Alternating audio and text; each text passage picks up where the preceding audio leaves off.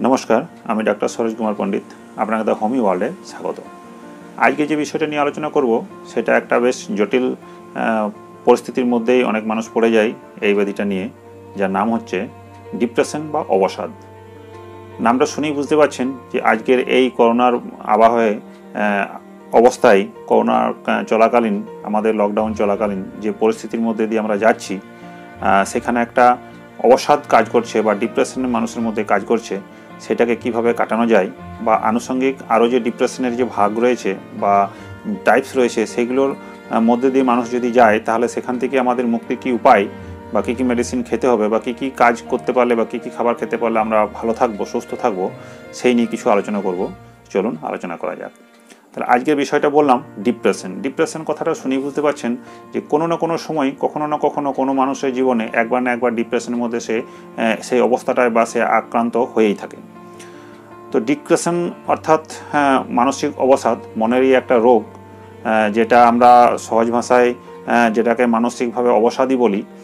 তে হয় কি, যদি কোনো মানুষ এর একটা সাইন সিমটম যেভাবে আমরা ধরি, জেনারেলি আমরা এখনও যে অবস্থা দিয়ে যাচ্ছি কিছু না কিছু অবসাদের মধ্যে দিয়ে যাচ্ছি, মানসিকভাবে প্রচণ্ড স্ট্রেস টেনশন তো রয়েছেই, সেইগুলোই একটা একটা করে ভাগে অবসাদের মধ্যে পড়ে যায়। যখন এটা খুব ডিপলি আকার নিয়ে নেই মনের মধ্যে, মানুষের মনের মধ্যে, তখনই এটা অবসাদে পরিণত হয়। কখন হয়, কিভাবে হয়, সেটা সাইন সিমটম হবে কি সেটাই একটু আলোচনা করে নিই আপনাদের সুবিধার জন্য।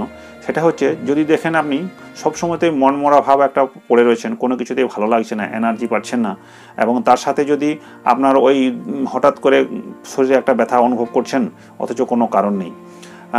আনন্দ যে সমস্ত জায়গায় গেলে আপনি আনন্দ উপভোগ করবেন সেখানে আনন্দ উপভোগ করতে পারছেন না, সবসময় একটা নিরানন্দের মধ্যেই থেকে যাচ্ছেন, হঠাৎ ব্যথা অনুভব করছেন, যে কোনো কাজে আপনার মন লাগছে না, এনার্জি পাচ্ছেন না, এই জিনিসগুলো যদি আপনার 15 দিনের বেশি চলে অর্থাৎ 2 সপ্তাহের বেশি দিন ধরে যদি চলে, তাহলে আপনাকে বুঝতে হবে যে আপনি অবসাদ নামক রোগে আক্রান্ত হচ্ছেন বা ডিপ্রেশনে আপনি দিকে চলে যাচ্ছেন। তাহলে আপনাকে একটু সাবধানে থাকতে হবে। তাছাড়া যদি শরীরে হঠাৎ যদি আপনি ব্যথা অনুভব করছেন অথচ কোনো কারণই খুঁজে পাচ্ছেন না, হঠাৎ মাথা ব্যথা, পেটে ব্যথা, হাঁটু ব্যথা হঠাৎ করে হয়ে গেল, বুঝতে পারছেন না, কোনো কারণ নেই, এই ভালো ছিলেন এই ব্যথা হয়ে গেল, এইটা একটা ডিপ্রেশনের কারণ হতে পারে। তাছাড়াও যেগুলো হচ্ছে, যদি গুরুতর অবসাদে আপনি ভুগতে আরম্ভ করেন বা অবসাদ যদি আপনার গ্রাস করে ফেলে গুরুতর অবস্থায়, তাহলে কী হবে, আপনার দৈনন্দিন জীবনের যে সমস্ত কাজ, জীবনে কর্মজীবন, শিক্ষা জীবন, স্বাস্থ্য জীবন, ঘুমানো, খাওয়া দাওয়া, ডেলি যে রুটিন, সেগুলো সবই কিন্তু অবহেলিত হয়ে যাবে, ঠিক সময় মতো বা ভালোভাবে আপনি গুছিয়ে করতে পারবেন না। তা এই জিনিসগুলো যদি আপনার 15 দিনের বেশি যদি হয়ে যায় বা আপনি কোনো কারণ ছাড়াই এই জিনিসগুলো অনুভব করছেন যে হ্যাঁ আমার মধ্যে এগুলো হচ্ছে কিন্তু আমি কিছু বুঝতে পারছি না, আমার কিছু ভালো লাগছে না, তাহলে কিন্তু আপনাকে সাবধান হওয়া উচিত এবং কোনো ডাক্তারের পরামর্শ নেওয়া উচিত। আমার মতে হোমিওপ্যাথি ডাক্তারদেরকে দেখানোই ভালো হোমিওপ্যাথি ডাক্তারই আপনাকে জিনগতভাবে অর্থাৎ পরম্পরাগতভাবে একদম সুস্থভাবে আপনাকে সেই যেখান থেকে শুরু হয়েছে সেখান থেকে নিয়ে শেষ অবধি আপনাকে ভালো করতে পারবেন।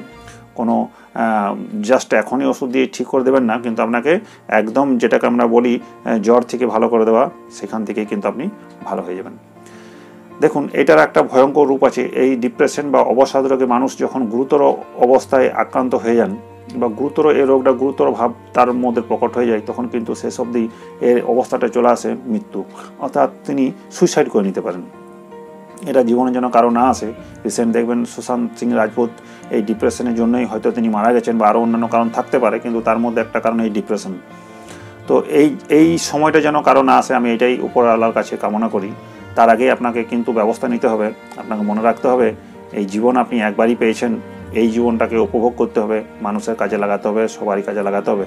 মৃত্যুটা কাম্য নয়, মৃত্যু একদিন না একদিন হবে, কিন্তু আপনি এইভাবে মৃত্যুকে বরণ করবেন এটা কখনোই কাম্য নয়। কারণ আপনাকে যারা জন্ম দিয়েছেন, আপনি যদি ফ্যামিলিগতভাবে আপনার সন্তান, স্ত্রী রয়েছেন, পারিপার্শ্বিক ভাই বোনের রয়েছেন, তাদের মুখ চেয়ে কখনোই এরকম সিদ্ধান্ত নেবেন না, এটা খুবই খারাপ সিদ্ধান্ত। হয়তো মানুষ ডিপ্রেশনে ভুগে নিয়ে নেন, সেই জিনিসটা থেকে বেরোবার কী উপায় আমি সেটাই আজকে আলোচনা করতে বসেছি। কারণ এটা খুবই খারাপ জিনিস, একটা মানুষ অসময়ে চলে যাওয়া খুব ভালো নয়, সামাজিকভাবে এটা খুবই খারাপ, মানসিকভাবেও খারাপ। তাহলে আমরা কি করতে পারি? আমরা জানলাম যে যদি হঠাৎ 15 দিন ধরে যদি আপনি মনমরা ভাব পড়ে থাকছেন, কোনো কিছুতে এনার্জি পাচ্ছেন না, শরীরে একটা ব্যথা অনুভব করছেন, তাছাড়া নিরানন্দ অনুভব করছেন, আনন্দ উপভোগ করতে পারছেন না, সেই সমস্ত স্থলে আপনি কি করবেন?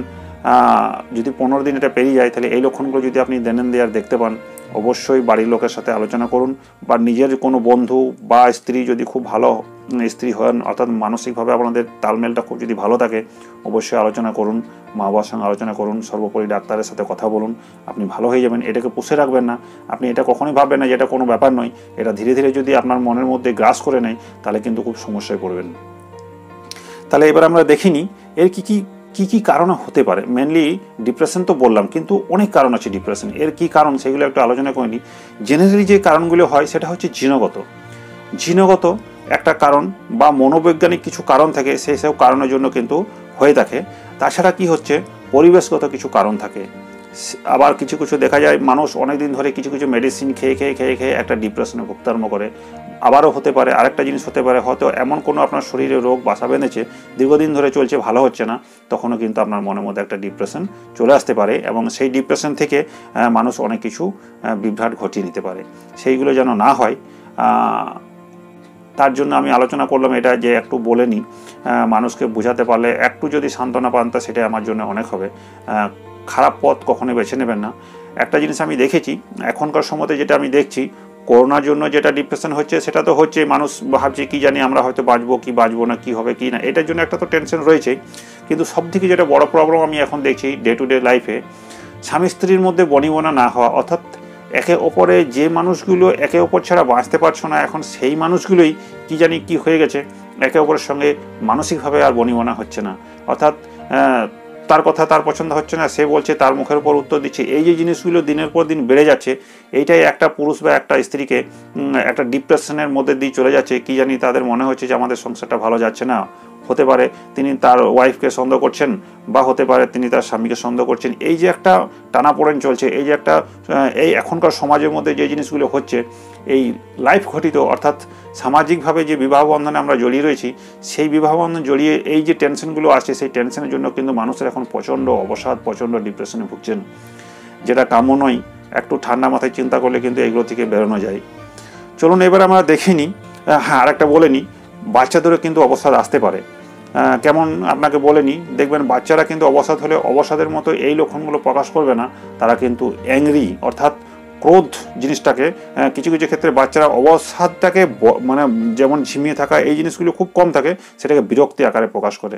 দেখবেন আপনি স্কুলে নিয়ে যাচ্ছেন, ছেলে পড়াশোনায় মনে বসছে না, কারোর সাথে মেলামেশা করছে না, খেলাধুলায় মন নেই, আপনার সাথেও ভালো ব্যবহার করছে না, এই ধরনের জিনিসগুলো কিন্তু হয়ে থাকে। এই জিনিসগুলো হলেও কিন্তু একটু সাবধানে থাকবেন, মা বাবাকে একটু গুরুত্ব দেওয়া দরকার, গুরুত্ব দিলেই কিন্তু এগুলো ঠিক হয়ে যেতে পারে।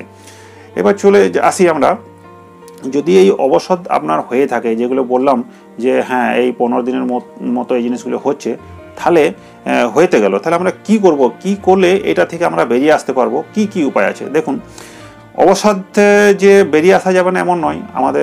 আমরা পড়েছি বইয়ে যে কবিগুরু রবীন্দ্রনাথ ঠাকুরও কিন্তু একটা সময় অবসাদ তাকেও গ্রাস করেছিলেন, কিন্তু তিনিও বেরিয়ে আসতে পেরেছিলেন। তা আমরাও এই অবসাদ থেকে বেরিয়ে আসবো। কি করলে আমরা এই অবস্থার দিকে বেরিয়ে আসবো, সেই জিনিসগুলো নিয়ে একটু আলোচনা করে নিই। আপনাদের জন্য খুবই উপকার লাগবে, একটু ধৈর্য ধরে শুনবেন।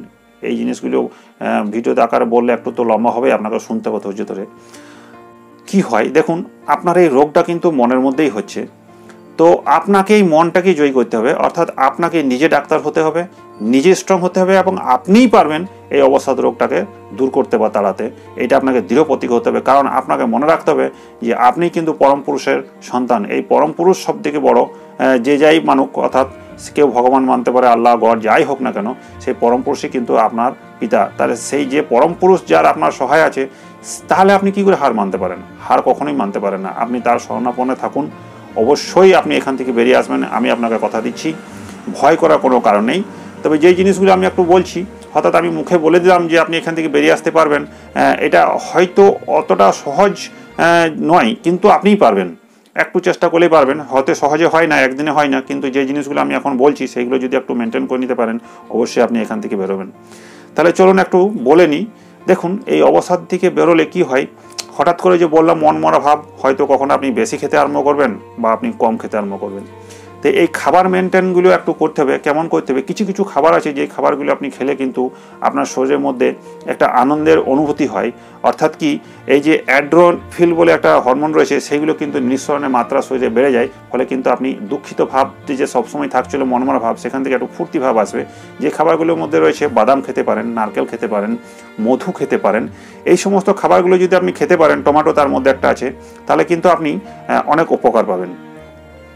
ঠিক এমনি এমন কিছু খাবার আছে যে জিনিসগুলো আপনি না খেলেই ভালো, বা খেলে আপনার পক্ষে ভালো হবে না। সেগুলো হচ্ছে উগ্র তীব্র যে খাবারগুলো, সেগুলো খাবেন না। অতিরিক্ত রিচ, মাছ, মাংস, ডিম, মদ, নেশা এইগুলো করবেন না। এগুলো করলে আপনার পক্ষে ভালো হবে না। আপনি আরও স্যাডেটিভে চলে যাবেন, অর্থাৎ আরও অবসাদের দিকে চলে যাবেন। নেশা থেকে অনেক দূরে থাকতে হবে।